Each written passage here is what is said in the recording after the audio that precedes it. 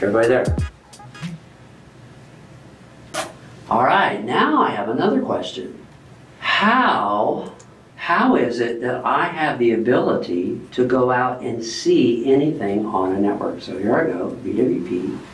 How can, listen carefully. Now I just showed you one way. Now I want you to stay with me. We're going to shift gears. How can I see things on the network? We know that you can't be seen unless you have server services on, yes? So what software allows you to go out into a Windows network and see servers? Not Dells, not HPs, but how can you go out and see server services running on Windows? That was a good start, but I'm going to take you down a different road. So listen to me carefully. I can go on the network and see PCs, yes? Now you've learned, if you can see PCs, that means that every PC has what service turned on? Servers.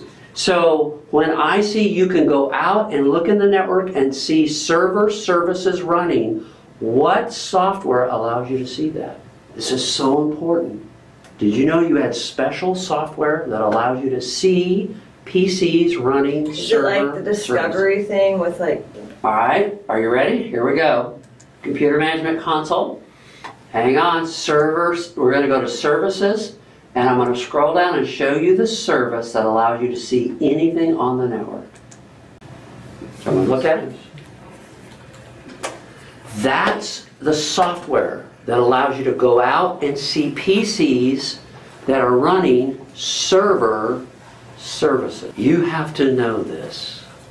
Grandma is not going to know this, folks. This is the software that allows you to see Windows PCs that are running server services. Watch. I'm going to go to this one and I'm going to turn it off. I'm going to right mouse click. I'm going to go into stop. Everyone say it? Stop. I'm going to stop this service. And I'm going to say, yeah, it says, if you stop this one, you're going to stop a couple. Yeah, go ahead. We're going to stop the service. All right. Can I normally see that computer? Yes.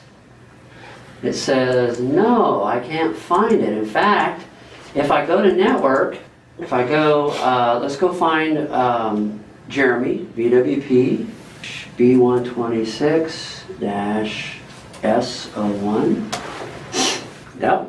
Can I see anything? I can see no server services that are running on the network if I turn off Workstation Services. So if you don't get this, you're going to miss so much stuff. Workstation Services allows you to see server services.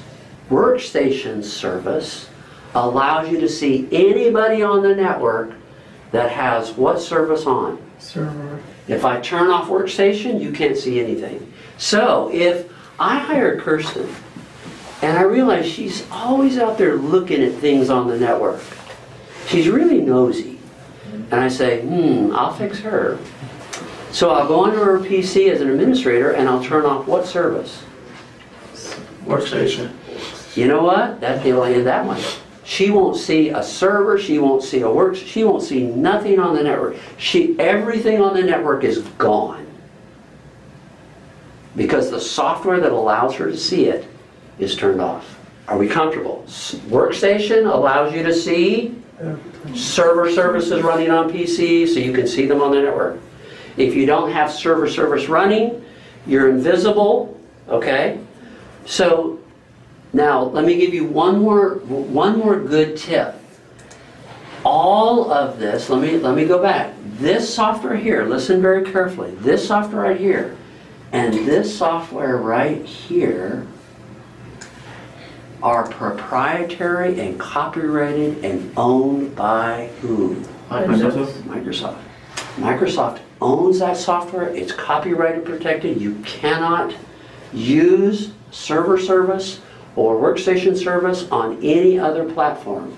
So my question to you is, how do Linux boxes and Macs see server services or PCs on the network? They do. Maybe they have their own. They do. But they don't use those two, do they? No. Because those are copyrighted and licensed and protected. So how does a Mac, trust me, you can put a Mac out here and it'll see all of you.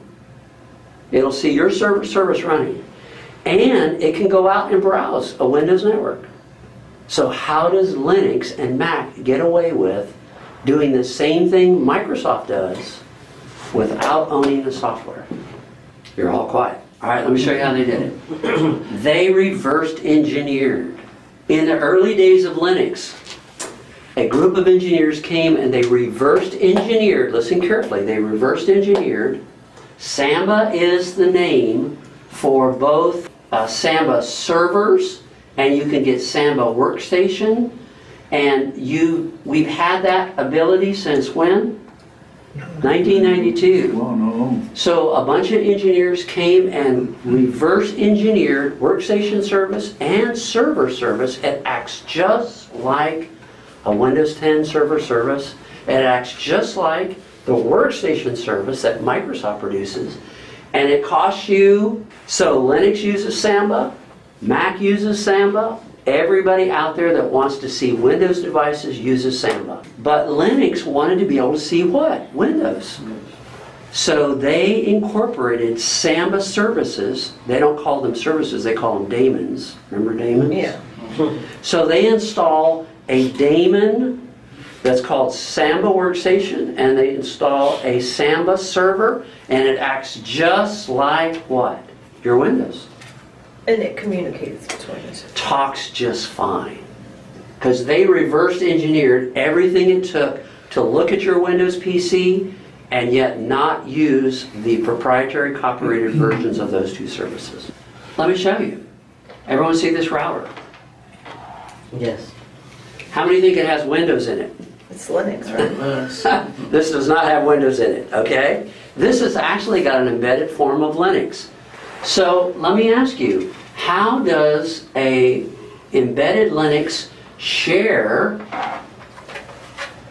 that flash drive so your Windows PC can see it? Hello? How do they do it?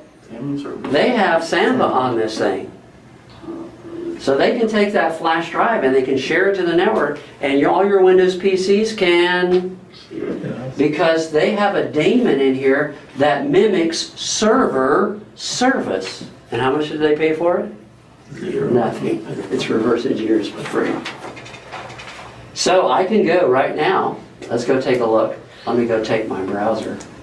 I'm on this router. And I can, look at here. What does it say? Samba. So I can take that flash drive. In fact, I've enabled what? Sure. I've enabled sharing on this. And I said, who can log on? Anybody. And you can get to this flash drive from the network because this has a server service to share files and folders.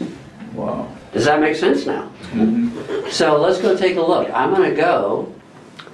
So with a little bit of playing, we were able to get the USB to be recognized. So let me go back here, and so let me type in // 192.168.1.1.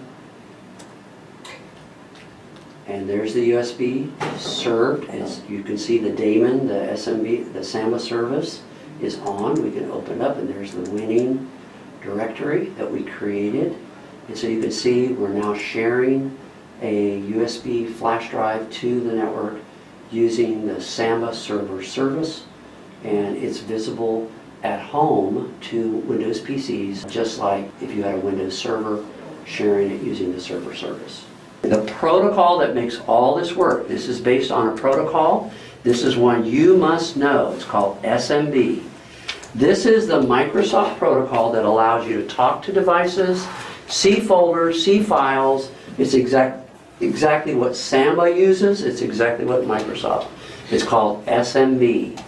That is a test question on the CompTIA. SMB is how you see shares, how you see folders, how you connect to printers. The server service and the workstation service talk via a protocol called SMB.